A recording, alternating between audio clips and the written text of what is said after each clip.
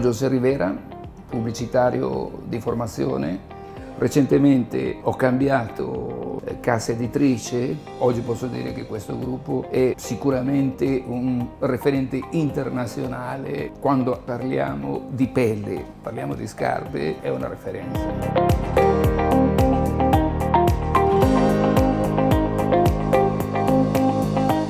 È importante la misura in cui l'umanità ha focalizzato molto nei risultati secondari del proprio sviluppo delle tecnologie e non ci ha permesso di vedere quanto abbiamo rovinato la natura. Dobbiamo smettere di questi concetti, o perlomeno dobbiamo decidere quanto vogliamo andare avanti in un senso o nell'altro, ma sempre assumendosi le proprie responsabilità. Kein Leder è la scoperta dell'acqua calda.